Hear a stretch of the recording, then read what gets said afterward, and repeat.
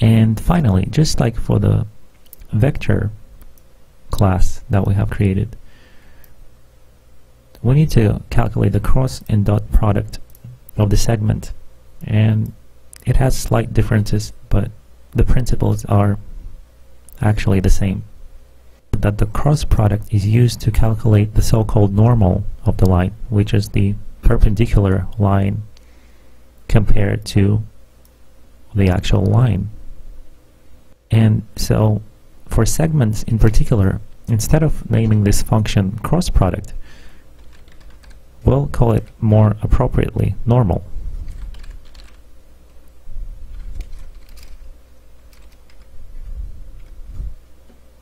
When you have a line, in order to make it normal, all you have to do is switch its x and y coordinates of two ending points. So let's create our normal by first switching around the x and y coordinates. In order to do that, we have to create a new set of coordinates. Notice that the new variable x will actually equal y, and that's because what we're doing here is we're reversing x and y intentionally. And the y will equal x plus the vector x, because we need to calculate the ending point of the line and not just the first one. We do the same for the second set of variables that will be determining the ending point.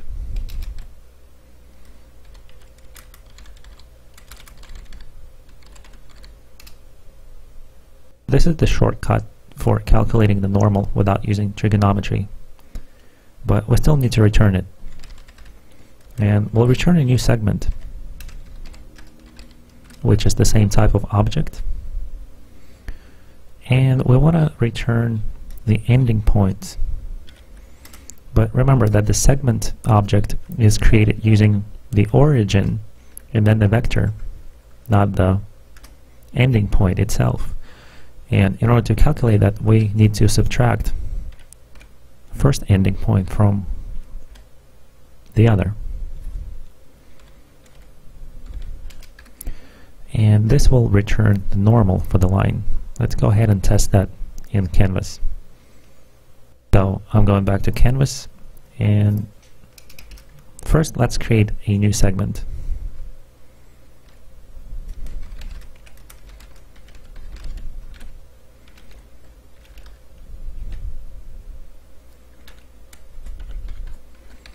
Let's add some random positioning here.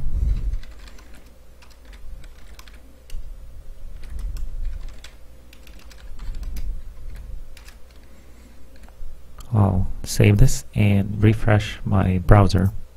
So we have a line here that we have just determined by using these coordinates. Let's use the normal function that we have just created. Let's create a variable called n and use the segment normal function. Once we got the normal, we want to draw this in the same way, using the same function, just a different color to make sure that we know which one is which. I'll save this and refresh. As you can see, the normal is a complete perpendicular to the line, no matter which angle the line is facing.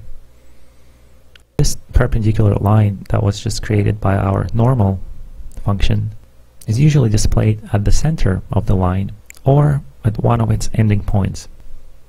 And in order to place this normal at the center of the blue line, we need two additional functions.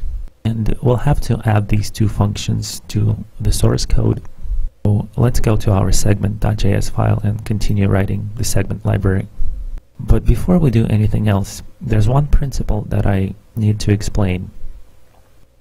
And I have to do it at this point in this tutorial because so many things we're going to do in the future are tied to this concept. When we do all kinds of vector operations, for example, addition or subtraction of the vectors, or even finding out the normal, it's always better to think of the result as a vector centered around the coordinate system. Let's say that our coordinate system has a center here. And also, let's say we have this rotated normal that we have just calculated using one of our library functions. So when we're calculating results for operations such as these, it's always best to take the results and center it around the coordinate system. This allows us to perform operations between other vectors that are also centered around the 0 point. For example, this green vector could have been added to this resulting normal. And simply adding this vector to the original normal, by doing something like this, we would actually lose the point of reference, because this blue line can be rotated and appear anywhere in the coordinate system. So really we would always have to calculate this origin point. But whenever the vector is centered around 0, it's always so much easier to perform operations on two given vectors. The good news is that the result of such an operation is exactly the same, whether it's translated to the 0 or to its original point. So by translating vectors to the origin of coordinate system, we're not really losing the actual result of the calculation between two vectors. In order to translate any vector to the coordinate system origin point, all we have to do is subtract its point B from its point A. And as far as our segment library goes, we already have this done, because remember, when we specify segment, we specify its origin, and then independently of that, we specify vector x and vector y parameters. When taken separately, these vector parameters can be treated as centered around coordinate system.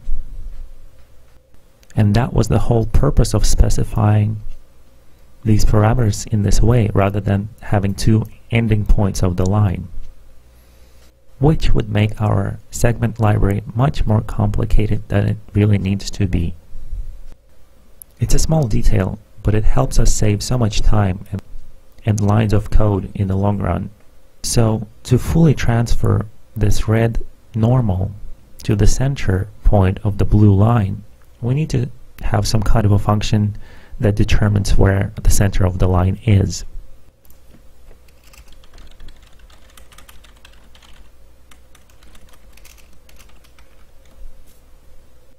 Because this is a segment, we need to calculate the center on both axes. In order to do that, for x, we need to take the x position of this line and add its length.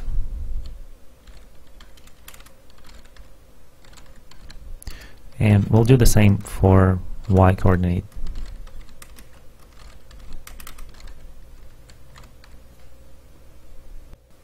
After that, we need to take the result and divide it by 2 on both axes.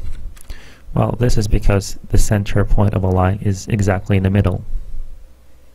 The center of a line is simply a point, so what we need to do here, remember the point class that we have created only contains x and y. And so we can create a new point based on these coordinates that we have just created and return it from this function. And now in our game loop, I can actually draw some points. Let's take the blue line and find out what its center is. Blue center equals, the blue line was called segment, and so we'll get the center, and then we'll draw the center with, let's say, 5 radius, and let's make it blue, just like the line. I'll save this, I'll save the segment library, and refresh the browser. And as you can see, we have a center here. and that's what we're actually trying to do. We're trying to transfer the line to the center of the blue line. But meanwhile, let's also find out what the center is of the red line. Now this is not segment anymore. We need to use the N because that was the line in red. And we need to get its center, which is the function that we of course just wrote. And again 5, and this time I'll use the red color. I'll save this and refresh the browser. And here we have center of the red line calculated. And so before we move forward from this point on, I need to explain another principle. That principle is unit vectors, but I'll actually explain that in my next tutorial.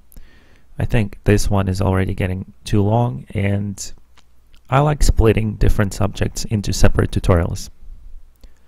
You can download the source code for this tutorial by clicking within the box that you see on the screen.